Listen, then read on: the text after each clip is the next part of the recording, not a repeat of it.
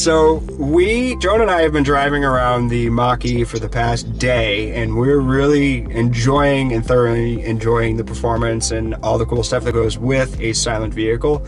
But we have our own opinion, but we thought it'd be really cool if we got the opinion from people that actually own a Mach-E. How many miles do you actually have on it now?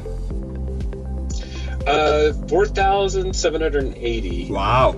Which is actually not a lot considering we've had it for 7 months, but partially it's because we're working from home. And then, as people that have watched our channel know, we actually got rear-ended 1 month and 1 day after we bought the car. So it was in the shop for 7 weeks. 7 long weeks. Yeah.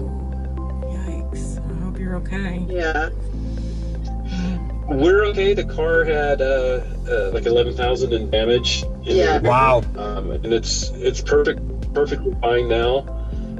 But yeah, it's not a good feeling to have. Like I literally made my first car payment like 2 days after it went in the shop. Oh no. But we got to document the experience and share with people how much it costs, how difficult it is, and how safe the vehicle is, because we definitely, unfortunately, got to test that out too. Yeah. Yeah. It definitely feels like a safe vehicle. It definitely feels safe. So, Yeah, it took a pretty good hit. Yeah, it was did. from a van hit us, Yeah. and I think the van actually looked worse than the Way Mach-E. worse. Yeah. And you traded in a Subaru WRX for the Mach-E, right? Yeah, and I was telling you when you were out here in Colorado, it's like on paper the WRX is quicker than the Mach-E, probably handles better, but the Mach-E is so much more fun to drive, and part of that is that driving a turbo 4-cylinder stick shift, it's a lot of work, and you. I know. And I don't.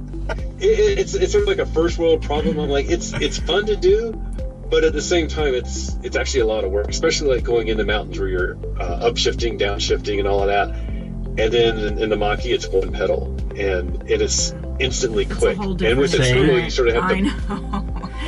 So I'm in the same boat. I have a 1.6 4-cylinder turbo manual. I have a Ford Fiesta ST. So I'm going in the same exact way that you guys are. I mean, going from 3 pedals down to 1, I don't hate it, I can tell you that much. Yeah, and I was like, what do you mean one pedal? I'm like, what? No. It is a totally different concept, huh? And just a note, I think going from 3 pedals to 1 is easier than 2 pedals to 1, and I think it's because we're used to, when you drive a stick shift, you got to modulate the clutch and the throttle a little bit more than you do in an automatic car. So I think that's why I've liked the transition to 1 pedal. Yeah.